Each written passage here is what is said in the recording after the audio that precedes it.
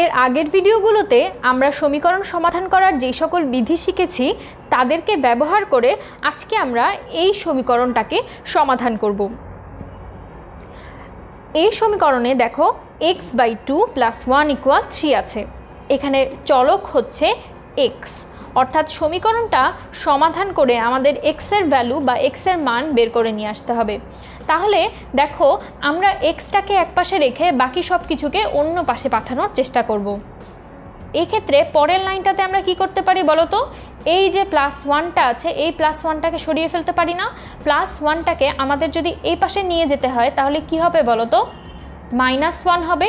তাহলে x/2 = হবে 3 - 1, বা এটাকে আমরা লিখতে পারি x/2 = 2। এখন এই যে দেখো x এর নিচে একটা 2 আছে, এই 2টাকেও তো আমাদের সরাতে হবে। সেটা আমরা কিভাবে করতে পারি? আমরা আর গুণন পদ্ধতিতে এই কাজটা করতে পারি, অর্থাৎ এইভাবে কোণাকুণি গুণ দিয়ে আমরা এই দুইটাকে ওই পাশে নিয়ে যেতে পারি। তাহলে x = আমরা পেয়ে যাব 2 × 2, বা x হচ্ছে 4।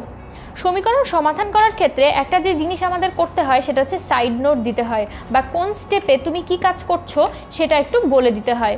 যেমন এই ক্ষেত্রে এই স্টেপে আমরা কি করেছি? পক্ষান্তর করেছি। তাহলে তুমি সাইড নোটে এভাবে লিখে দিবে যে পক্ষান্তর করে, অর্থাৎ তুমি পক্ষান্তর করে এই লাইনটা পেয়েছো। আবার এখানে তুমি কি লিখতে পারবে?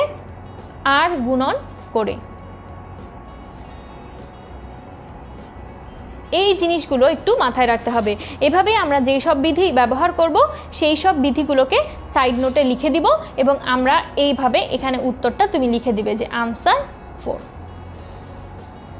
তাহলে দেখো কত সহজেই আমরা এই সমীকরণটা সমাধান করে ফেললাম। এর পরবর্তী ভিডিওতে এরকম আমরা আরও সমীকরণকে সমাধান করব।